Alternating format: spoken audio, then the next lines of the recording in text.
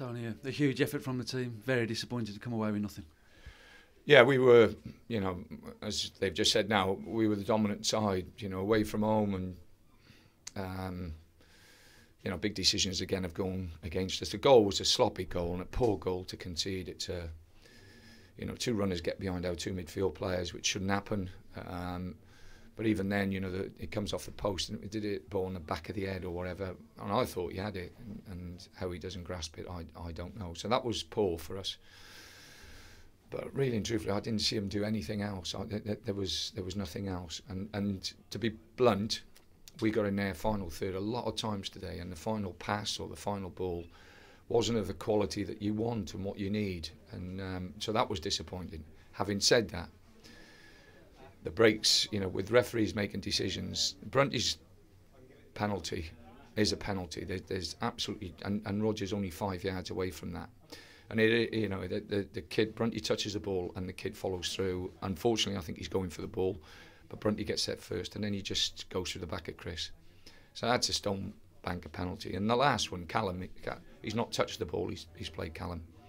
So again, there's two penalty decisions that have really changed the game and not fallen for us when they should really fall for us. And if you have a look at the last week, we get a penalty given against us. It's not in the area.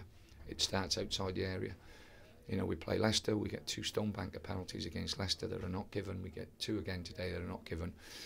And I've just said to the lads now, that is very unusual for that to happen to a team. Very unusual to have this run of bad luck.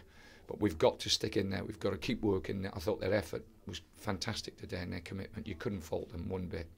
And we've got to dust ourselves down and get going. And the supporters who've travelled here today will hopefully have seen a team having a right go. And we certainly need them on Monday. We'll need that support because at the moment we're not getting no help from anywhere else. A number of encouraging things in terms of the way we played second half. Swansea, renowned for being a passing side, couldn't get out, could they? No, we pinned them in, and like I said, the disappointment thing was the quality in the final third, and we brought Sido in, who's, he still looks short of what Sido was, and that's you have to accept that because he's not been playing. So without Solomon, without McLean, I think the lads have put a real good effort in today.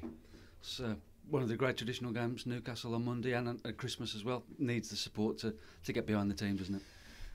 Well, I think the supporters looking again tonight will feel aggrieved that this football club, a famous football club, has not had the breaks that it should have. And I'm not asking for things that are not there. I'm asking for things that were there and should have been seen and should have been given. But you do have things go against you, and you have to show the character and courage to bounce back. We know how tough the game will be against Newcastle. And without Solomon and without McLean, it's even tougher. So we need the support of everybody, and fingers crossed we'll get the same support that we had against Bournemouth, which was fantastic.